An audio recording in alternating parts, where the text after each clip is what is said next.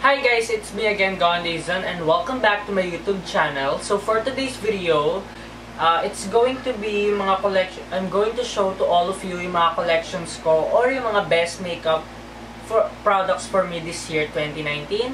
And before mag-end din, syempre this year, Diyos ko, naninibago ako ulit. Okay? Uulitin ko ulit. Hi guys! Welcome back to my channel. It's me again, Gohan Dizon. So for today's video, I'm going to show to all of you yung mga best makeup products for me naman this year 2019. So syempre, dun sa previous video ko, mga pinakita ko is skincare products.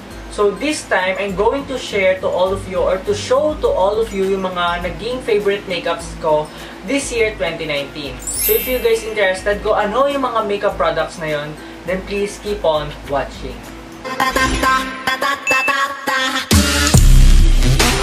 So disclaimer guys, yung mga products na i-feature ko or ipapakita ko sa inyo ay hindi po sponsored, hindi nila ako binayaran para i-promote to mga makeup products na to, okay?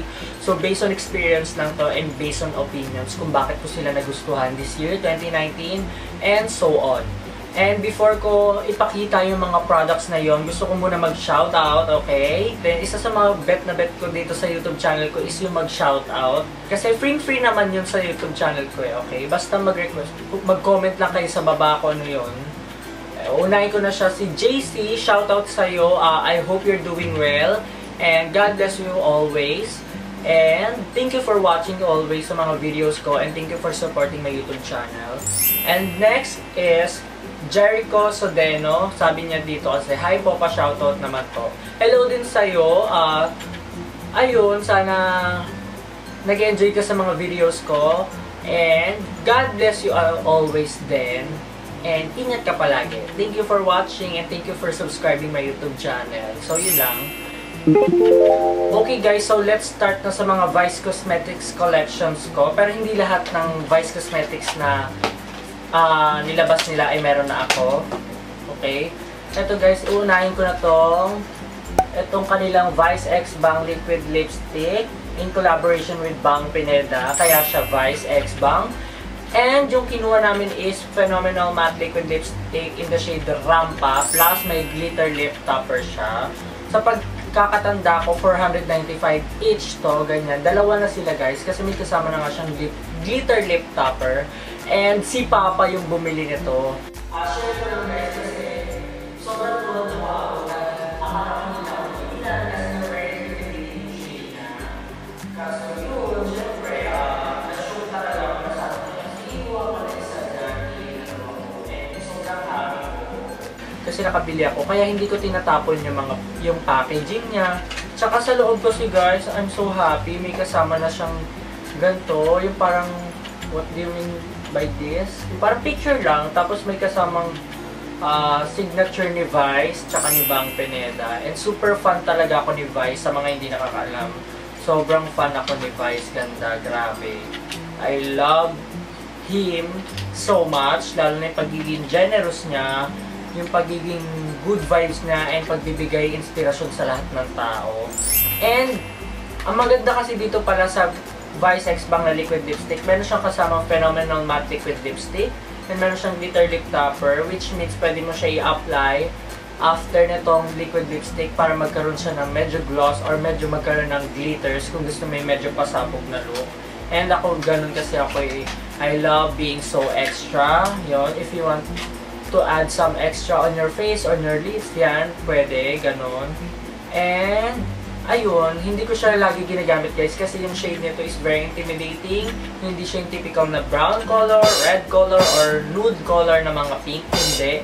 Dahil color violet yung shade niya. Hindi talaga nagbibiro. So, kaya siguro yung shade nito is pang Rrrhampa. Dahil pang Rrrhampa talaga siya. Hindi mo naman ito magagamit ng pamalengke lang, pang sinda lang, ganon. Hindi talaga siya pwede. Or kayo, bahala. Nasa inyo rin naman kung gusto nyo nga talaga yung medyo asin pasabog na look talaga. Kahit mamamalengke lang kayo, yung mga ganon, di ba? So, let's move on na sa ibang products. This one. Ito naman, meron din ako nitong Vice Phenomenal Velvet Liquid Lip Kit in the shade Iteklavu.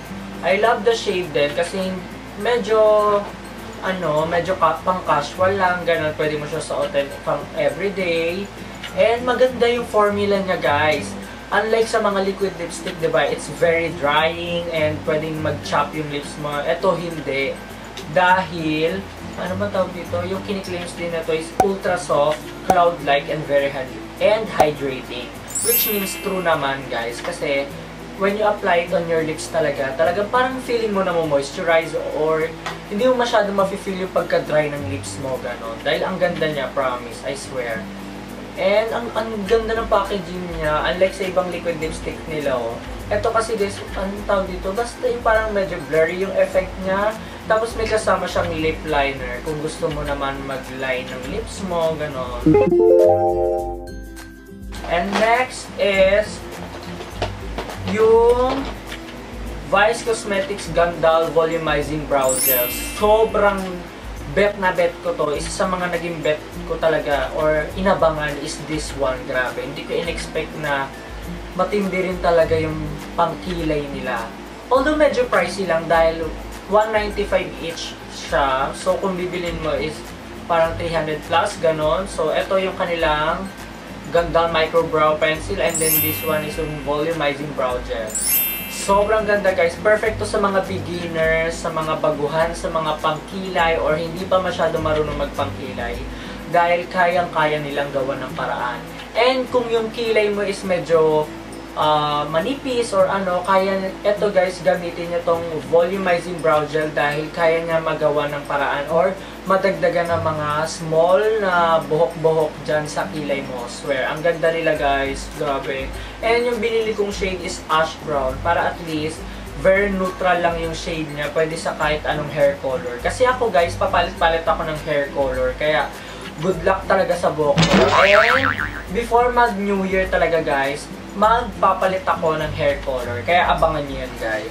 Okay, so next naman yung mga kanilang Aura Cheek Collections. Ito yung mga kanilang Aura Blush, Aura Contour, and Aura Glows or yung mga highlighters. Hindi ko na sila iisa-isahin.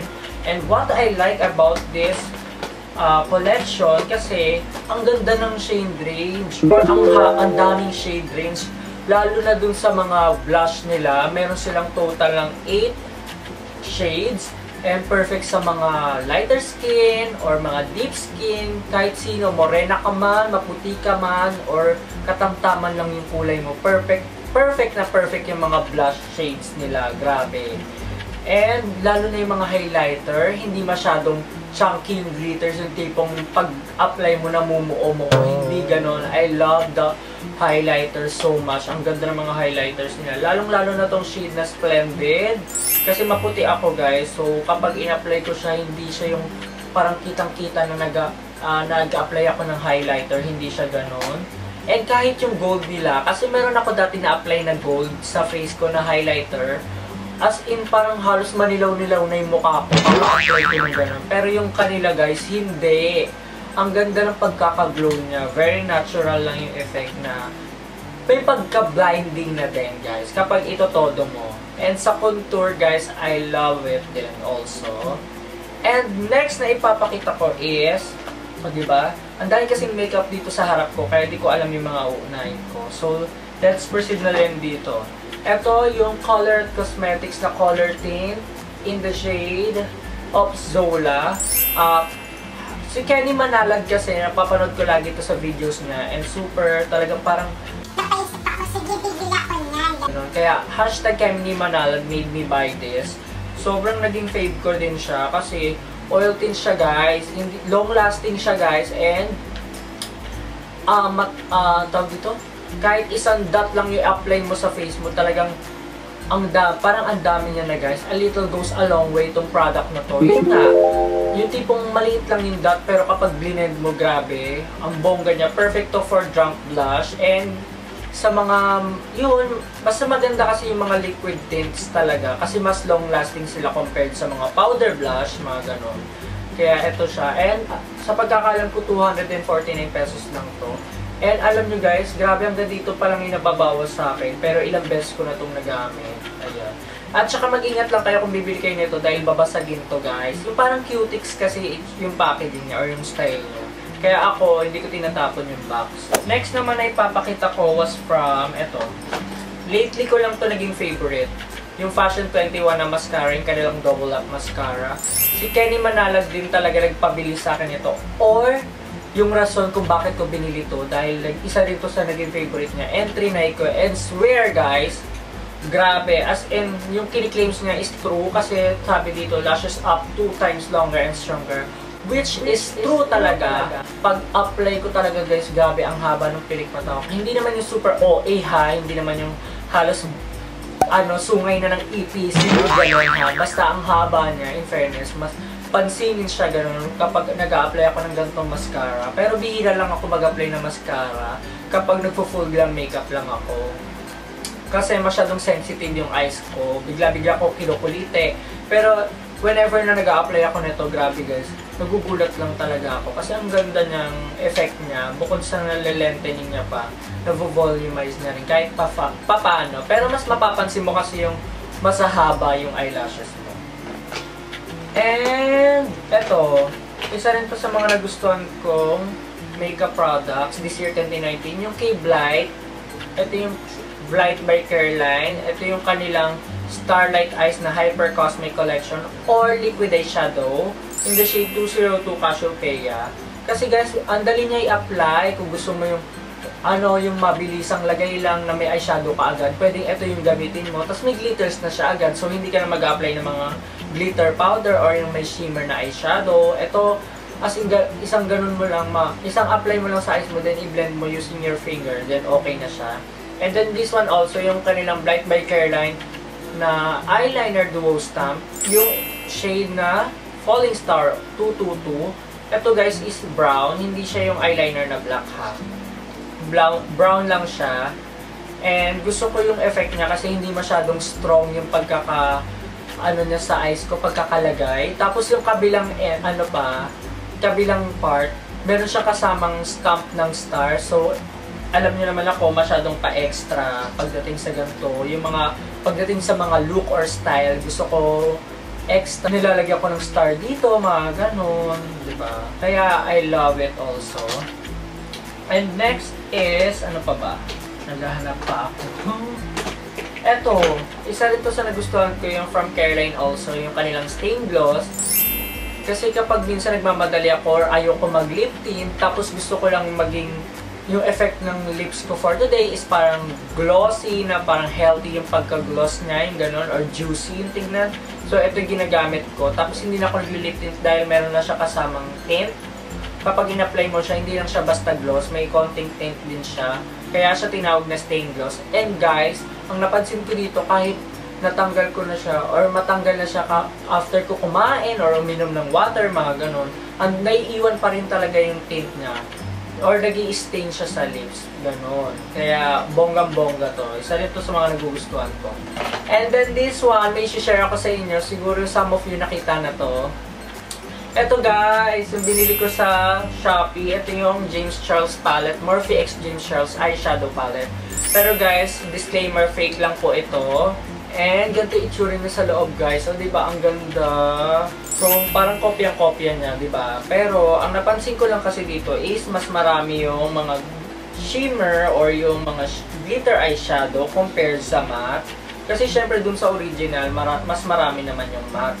Pero dito, halos lahat parang may glitters. Yung iba is sobrang mag-glitters niya, yung iba subtle lang, yung iba naman matte. Pero, okay lang yon kasi mura ko lang naman siya nabili kasi 149 pesos lang siya. And may kasama pa siyang box, so diba? Tinanggal ko lang siya. Pero ayun, magagamit ko pa rin naman to.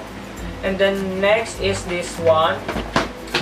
Yung from Sace Lady, ito yung kanilang Revolution Eyeshadow Palette. 275 pesos to. Ayan, ganyan yung mga shades niya. Ang ganda kasi guys, hindi siya gaanong powdery. Tapos, napaka-pigmented pa nila. Kahit yung mga glitter or shimmer eyeshadow dito, napaka-pigmented niya guys. Swear. Kaya, grabe yung mga affordable na palette na ganito. I stan. Sobra. I love it also. And, eto, sa mga lip balms din, may mga nagustuhan din ako from lip balms. Una is Ay, ito yung isa yung from Carmex and then this one from Maybelline. Ito guys, kakabili ko lang. And actually, ito yung gamit ko right now. Hindi na ako naglagay ng mga makeup products sa face ko. Kasi tinatamad na rin ako. Ganon. Or gusto kong mapahinga yung face ko right now. And naglagay lang ako nitong lip balm na to. In the shade of Cherry Kiss. Medyo pa-sweet lang yung lips ko for today. Pero mukhang healthy, diba? Ganon. Ito lang, at least kahit papano, natutulungan niya pa rin yung lips ko na ma-moisturize, maging hydrating, gano'n. And then, ito, yung Carmex naman. Maganda rin to guys kasi bukod sa na-moisturize niya yung lip mo, meron siyang menthol effect. Tapos, menthol din yung amoy niya na parang parang nag-mouthwash ka, gano'n. O diba, instant toothbrush yung effect niya talaga yung binibigay nito, promise. Pero nagtutoothbrush pa rin ako. Kasi pag in-apply mo siya, ma-feel mo yung cooling effect, tapos maaamoy mo talaga yung menthol, gano'n. Tapos meron pa tong SPF 15, which means mapoprotect ka nito from yung sunlight. Mapoprotect mo yung lips mo from sunlight against UV rays, diba? Bonggang-bongga talaga. And strawberry yung kinuha ko. And ano pa ba about makeup? So, I think yun lang naman, kasi halos yun lang din naman yung mga makeups na talagang ginagamit ko. Kasi iba dito is medyo matatagal na, kaya hindi ko na ipapakita. And I think that's it for today's video. Kasi yun lang naman talaga yung mga mapapakita kong the best kong makeup. Sana sa 2020, mas marami pa akong mabiling makeup or mas marami pa akong magustuhan na makeup. And I hope na nag-enjoy kayo and may mga nagustuhan kayo sa mga pinakita kong mga makeups sa inyo. Kung nagustuhan nyo, i-grab nyo na yan or bilhin nyo na yan agad, gumora na kayo sa Watsons, di ba? Go ng go lang. Go lang ng go, di ba? Makeup is for everyone, okay? Wala namang pinipili yan whether you are gay or bi or straight or anything. Kahit sino pwede mag-makeup, okay? So, yun. And don't forget to leave a comment below kung may mga bagay na nagustuhan kayo about sa mga pinakita ko or kung may mga gusto pa kayo ipagawa sa akin. And of course, wag nyo kakalimutan mag-like. And don't forget to share this video to your friends and kindly follow my social accounts and dyan sa description box para mas makilala nyo pa ako as a person. And wag na rin kakalimutan mag-subscribe sa aking YouTube channel, Gohan Dizon. And don't forget to click the notification bell beside para ma-notify kayo kapag may panibago akong in-upload na video. Pasensyahan nyo na guys yung boses ko dahil medyo pagod na rin. Pero nilaban ko talaga or pinush ko mag-film dahil baka mawala na naman ako ng time. Baka next year na ulit yung next upload ko nito. Ngayon lang ako ulit nagka-time kasi syempre, holidays, diba? And yun guys. And ayun, advance Happy New Year sa inyo.